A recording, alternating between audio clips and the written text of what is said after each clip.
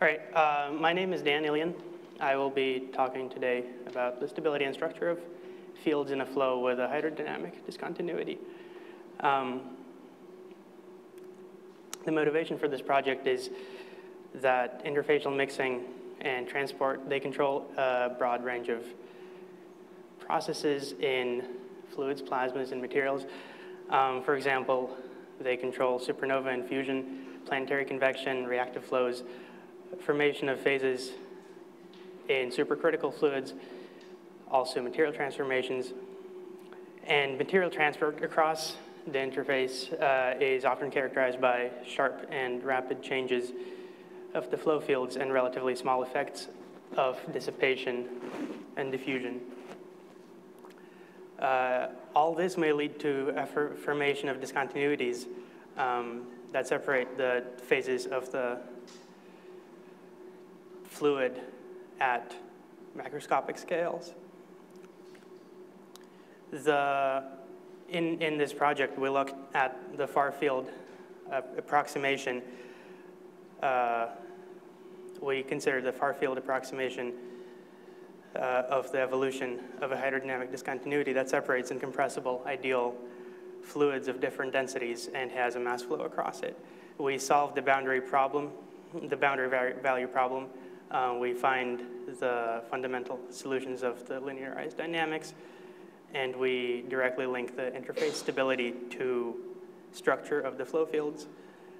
We identify a degenerate and singular character of the classic solution by Landau, and show that eliminating this degeneracy leads to a neutrally stable solution whose vortical field can cede the instability.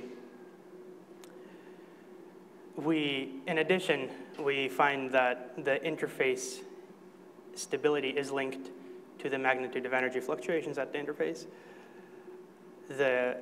Specifically, the interface is unstable if the energy fluctuations are large compared to the kinetic energy flux, and it is stable if the energy fluctuations flux at the interface is small. And Landau's solution is consistent with the case where the flux is large. So the schematics of the flow look like this. We have a light fluid on top with density rho L and velocity V L, and a heavy fluid on the bottom with corresponding density and velocity. Then in the middle, we have a perturbation of characteristic length lambda, and we consider the perturbation velocity, the velocities at the interface to be a sum of the bulk velocity and the perturbation velocities. So the definitions are fairly standard. The density is rho, the velocity is v, the pressure is p, the specific internal energy is given by E in its physics definition. In addition, we define energy and specific enthalpy, and we introduce a continuously differentiable local function, theta, that is less than 0 in the light fluid and greater than 0 in the heavy fluid. This allows us to define unit normal and tangential vectors to the interface, as shown there, and to describe the mass flux across the interface. Now, in the fluids we're dealing with are incompressible and ideal, so the specific internal energy does not change. So its derivatives with time and space are also 0. The flow that we are considering is two-dimensional, as shown on this picture. It's the flow is along z and the perturbation is along x. And it's periodic with wavelength lambda. The governing equations are the conservation of mass, momentum, and energy. Thanks to the function theta, we can describe the flow field in the entire domain by using the Heaviside function. as a sum of the fields in the heavy and in the light fluid. The governing equations are the conservation of mass, momentum, and energy. And the boundary conditions for those equations at the interface are the balance of flux of mass, tangential and normal components of momentum, and energy at the interface, also known as the Rankine-Hugino boundary conditions. The outside boundary conditions, as shown on the slide with the schematic, are just the bulk velocities in the heavy and light fluid. The characteristic length scale is given by 1 over k, where k is the wave vector of the perturbation, and the time scale is also given on the screen. So in the leading order, the flow is uniform. We can define the function theta to be just minus z, and we will get these boundary conditions. Now, if we look at a small perturbation, we will add a perturbation term to the velocity, the pressure, the enthalpy, and the flux. And these perturbation terms, of course, will be small. We can then define our actual perturbation as part of theta, and then we obtain the following. Boundary conditions. So the structure of the solution that we're looking for, as per experimental observations and as per Lindau's theoretical framework, is such that there is a potential velocity field in the heavy fluid, and there is a potential and vertical velocity field in the light fluid. The fluid potentials have this form. They are oscillating along x, as expected because of the perturbation, and they are decaying exponentially along z. The interface perturbation also has an exponential form. It oscillates along x. And the pressure perturbations can be derived as follows. Of course, the vertical field does not contribute to the pressure perturbations, and the k tilde gives us a characteristic length scale for the vortex. It's useful to define dimensionless values, such as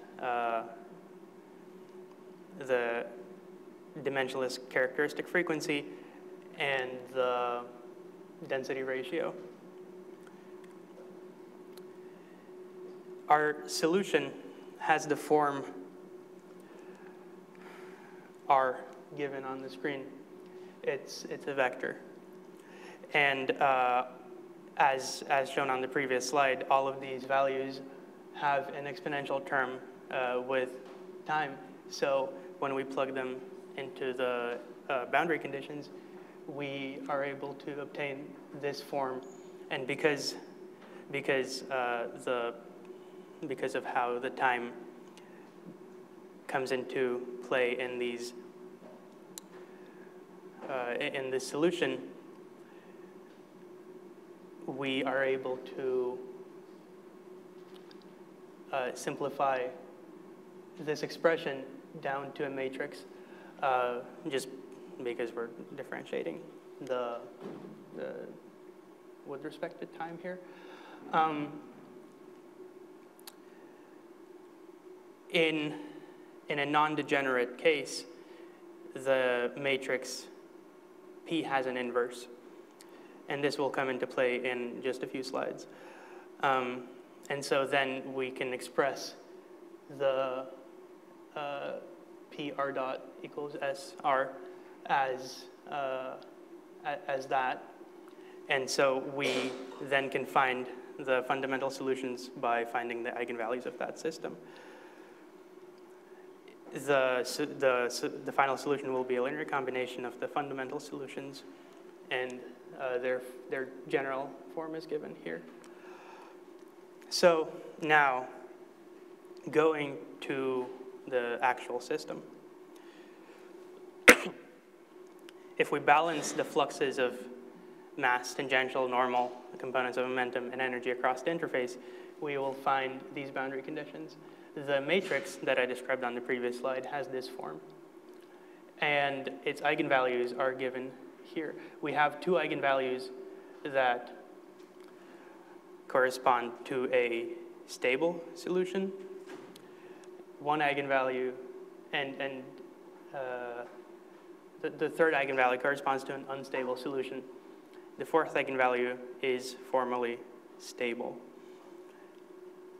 So now we will look at the velocity fields of this solution. In this case, we're looking at the first solution, which is stable. There is a phase difference between the velocity fields of the light and heavy fluids. You see the velocity fields are slightly out of phase with each other, and the pressure fields are in anti-phase. The region of high pressure in the light fluid corresponds to a region of low pressure in the heavy fluid, and vice versa. If we look at the complex conjugate of this solution, we see a very similar picture. It is the velocity fields are slightly out of phase. The pressure fields are in anti-phase. And now the third solution, which is omega equals R, it's formally unstable, but it is not a trivial solution because it has a non-zero eigenvector, and the vortical and potential components of the light fluid are non-zero as well. It just so happens that together they cancel each other out, and this leads to zero perturbation fields in both the light and heavy fluid.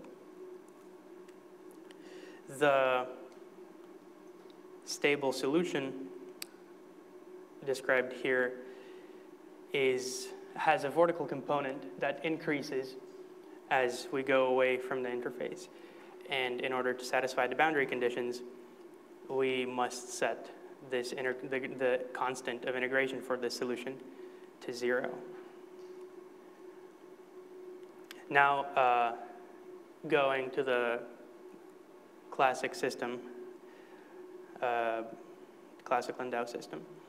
Instead of balancing the energy flux across the interface, the fourth boundary condition is that of the continuity of the normal component of perturbed velocity. This is equivalent to a 0 perturbed mass flux across the interface. The matrix is given here, and this matrix only has 3 eigenvalues. This corresponds to the Landau-Dirier instability described in this paper.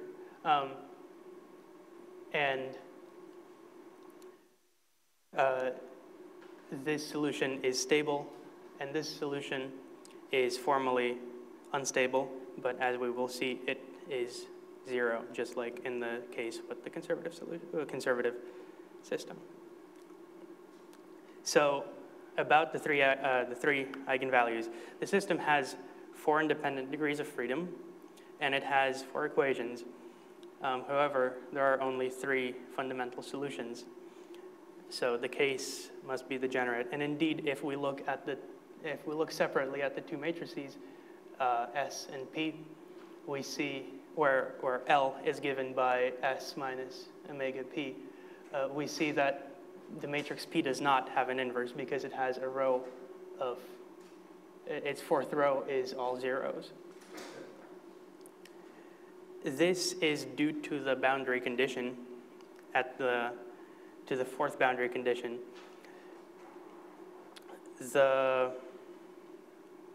That says that the normal component of perturbed velocity across the interface is continuous. This same condition implies that the perturbed mass flux at the interface is constant and zero. In order to lift this degeneracy, we may modify this condition to a more general form and just set it equal to a constant. This will correspond to the partial derivative of mass flux with time to be equal to zero at the interface. And so we call this the dynamic Landau system because the boundary condition is dynamic. So instead of, so we have a time derivative in the fourth condition here now, and now the matrix is given by this. And as you can see, we have omegas on the fourth row, which implies that the matrix P does not have all zeros, and which implies that this solution is, that the matrix is invertible and the solution will not be degenerate. And indeed, it has 4 eigenvalues. The first 3 are the same as before. This is on the unstable solution. It corresponds to the Landau degree instability. This is a stable solution. As we'll see in 2 slides, it will have to be equal to 0 because of the same vortex at infinity. And this solution is formally unstable, but it has a 0 field. And the last solution, it's closely related to the first solution in how the velocity fields are structured. So let's look at that a bit more closely. The large scale, for the first solution, there is a large scale vortex in the bulk of the fluid. It may be a bit difficult to see here, but there is a larger picture in a few slides when I will talk about the fourth solution.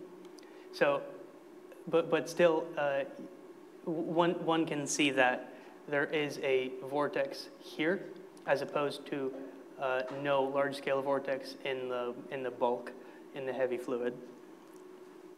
There is potential motion. There is only potential motion in the heavy fluid. The pressure fields are in phase at the interface, unlike for the conservative system. So the region of high pressure corresponds to the region of high pressure in the heavy fluid, corresponds to the light fluid as well. The second solution, which is formally stable, it has a vertical field that increases away from the interface. And in order to satisfy the boundary conditions, the integration constant for this solution must be set to 0. The third solution, which is identical to the third solution in the conservative system, also gives a 0 for the same reason. Its eigenvector is not 0, but at omega equals r, the vertical and potential fields cancel each other out in the light fluid. And now the fourth solution, it is neutrally stable, and it has a large scale vortex. Now, if we look at both the first solution and the fourth solution, the first is on the left, the fourth is on the right, we see that while both of them have a large scale vortex, the first solution has a finite length vortex, and the neutrally stable solution has an infinite vortex. Aside of that difference, these solutions are fairly qualitatively similar. They both possess a vortical field that is in phase in the heavy and light fluids at the interface. They have a thin layer between the bulk and the interface motion, and the motion in the potential, the motion in the heavy fluid is potential. So the scale of the vortex in the solution that is the Landau-Darrier instability, that vortex has the scale of that vortex is related to the energy, it's related to the density ratio of the two fluids, but as I mentioned, in the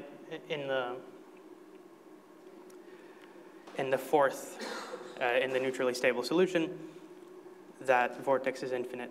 This is interesting because the vortex in the infinite vortex may serve as a seed for the Landau-Darrier instability.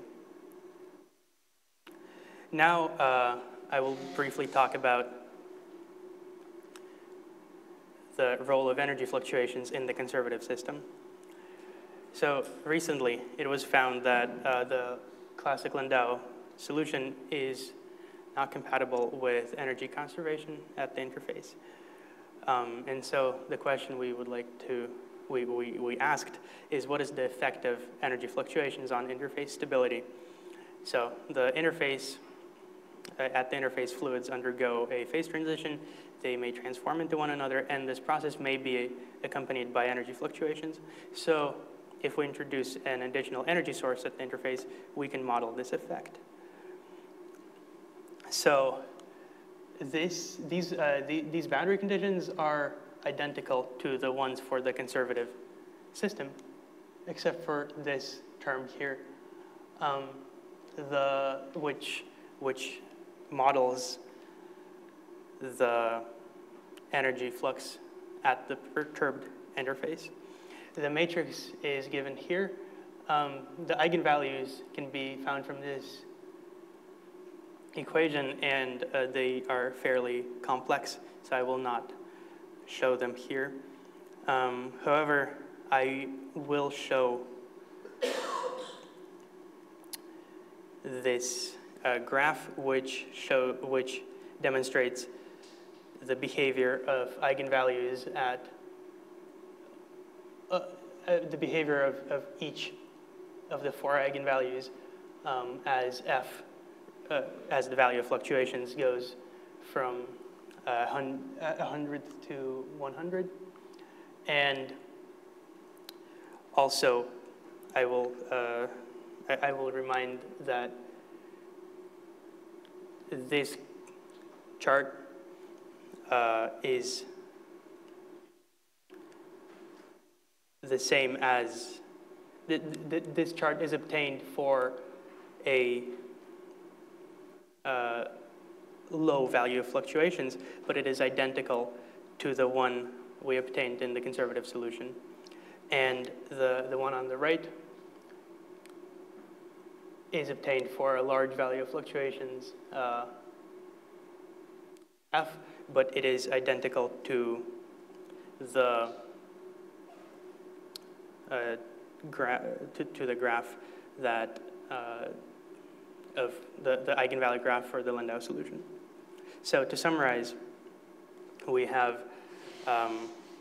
considered in a far field approximation the evolution of the hydrodynamic discontinuity. We've solved the boundary value problem, and we've provided fundamental solutions for the linearized dynamics and showed a link between interface stability and the structure of flow fields. The degenerate, we identified the degenerate and singular character of the classic Landau solution and showed that if we eliminate this degeneracy, we can obtain a neutrally stable solution whose infinite vortex may seed the Landau-Dirichlet instability. And we showed a link between the flux of energy fluctuations at the interface and interface stability. Thank you. Thank you.